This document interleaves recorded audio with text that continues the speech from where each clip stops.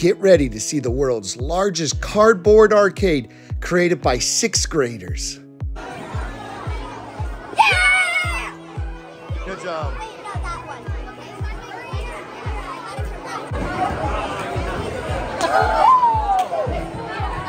Let's go back to the beginning and look at the design process. The 6th graders used the engineering process and learned how to fail forward to create their cardboard arcade. Hey guys, we're making an octagon and we're using each of these sides to make the edges, and we measured it with a ruler. The students used STEAM, that's science, technology, engineering, art, and math, all to create their cardboard arcade. First, the students drew out their plan on paper with their team and decided what building materials they were gonna need, and then they began the building process. And oh, there was a lot of problem solving, like real life problem solving they had to overcome during their building. Abe and Reed figured out the interior angles of a regular octagon for theirs. It was so cool hearing about their thought process and seeing it all come together. These students are so creative. Hey, we're making a claw machine, and we're gonna have a box up here with a clear windows, and there's That's gonna be great. some in there. And then when you hit the claw, it's gonna drop down here, Down the chute? and then you'll be able to open this up. I just love this creativity. You can get out the fries. That is awesome, boys. Awesome job. Piece on day one, it's like the ramp, Right? and then today we added and all of this Yeah? came from that first box you gave us. Wow. We're gonna add this eventually back. Right? We're making it like Papa Shot. Papa Shot? Ah! It's called, what is it called? Chicken hoops and noodles. I love the creative, and I love the hoop. Made out of cardboard. I like the others. That is I like so all the cool. others. Yeah, I like all the others. So these are the pieces that Reed's acting like a cardboard. That's so And creative. As it's holding it, Yeah? it's like that. Wow. Great job. This whole STEAM project like had this entrepreneurial type vibe to it, where we were like starting our own business with like a grand opening with customers coming. And it's true, we like had the whole school come to our cardboard arcade. You're gonna see that soon. The students had to relate their project to what we learned in math this year, so they made a math poster. And we wanted to make it more than just math, so they made their own arcade music, logos, everything. All right, Reed and Abe engineered this. I did not know if it would work with the fidget spinners, but let's see. Does it work? Yeah. Nice job. Yeah. Can you get a little closer so that it might be easier? Here, you can put it right here, okay? So this got the students really excited. We did like a soft opening with the AM kindergarten, and there's our principal, Mr. Wilson, playing the games. So the kids got to practice their games and kind of test to see if they worked, and then made some adjustments to them. There's Amber making circles, and Gia's claw machine was awesome. I love the surfboard one. And Noah and Michael's whack-a-mole was hilarious. They did such a great job. Noah is an amazing artist. And now it's time for the cardboard arcade for the entire school. The students created some really cool decorations, and there was this fun vibe right before we started. Like I do. I'm in my room, it's a typical Tuesday night. And listen to the kind of music she doesn't like, but she'll never look. I wear t-shirts, she's your captain, and I'm on the bleachers, dreaming about the day when you wake up and find out what you're looking for. I've been here the whole time, you can see that I'm the one who... We're about ready to do the cardboard arcade for the entire school. Yeah! And we're finishing making music for our game too. We're almost done. And now, get ready for the cardboard arcade grand opening that they've worked so hard for. Here it is.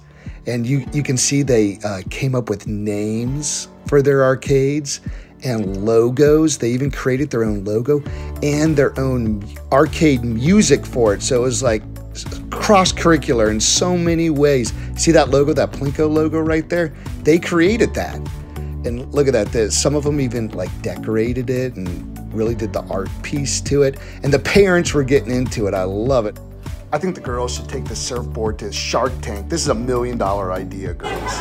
Oh, and I love the whack-a-mole or whack-a-gator.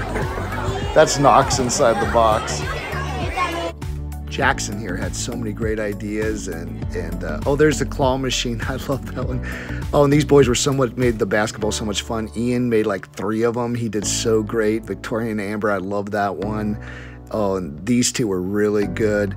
And I love the foosball. Look at that. So many awesome arcades. You guys did so great. That's a true false one, the one that spins.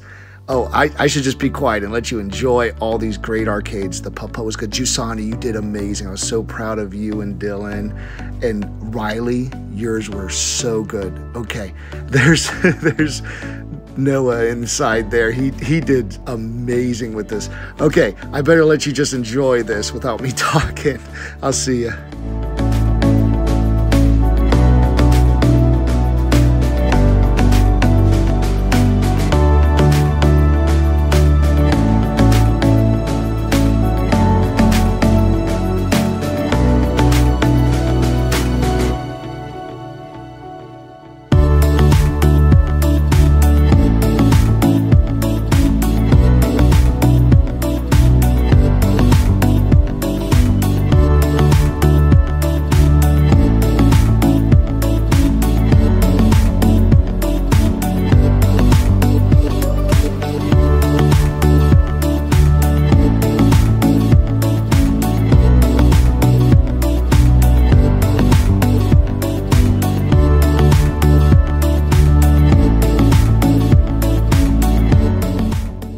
So here's Mr. Spicer right here playing Caleb and Kenneth, which by the way is my son's favorite.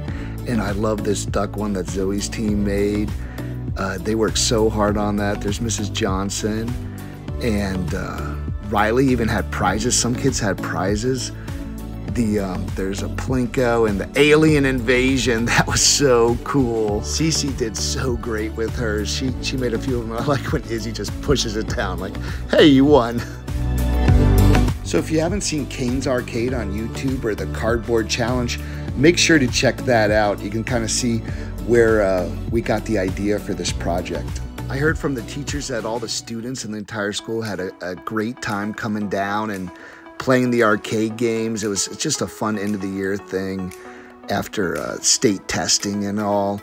And they were like, are we gonna do this next year? Oh, see that right there? They created that game. They like, Brody and Colton and Bowen, they like created their own game, like from scratch, on scratch, I think. So you can kind of see the music above the Whack-A-Gator. That's Songmaker.